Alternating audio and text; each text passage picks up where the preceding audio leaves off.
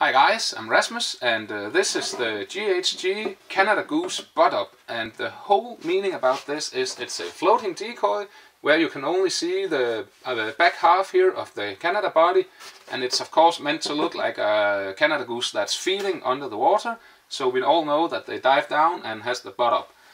What it does is it makes for a way more realistic looking setup if you hunt geese on water, because of course the live birds will want to land in a place where there's some food for them.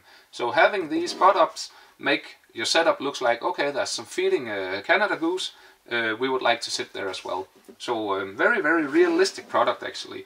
The carvings on here are quite realistic, nice and matte finish on the paint so it doesn't shine in the sun. And then the detail here with having a big part of the white here showing is a good detail that will attract the geese from afar, because they can see this white when it stands in the water like this, going from side to side, having a realistic movement. This is something they will pick up from a long distance. So all in all, a good product if you hunt geese on the water, bigger lakes, on the shore. This is definitely something you should look at.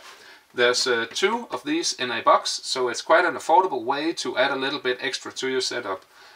The keel on here is a 60-40 weighted keel, which means you have 60% of the weight here in the front, and that allows the decoy here to have a very stable but yet realistic movement in the water, so you don't have it fall over or anything like that.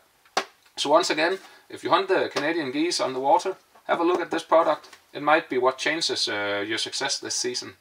Happy hunting!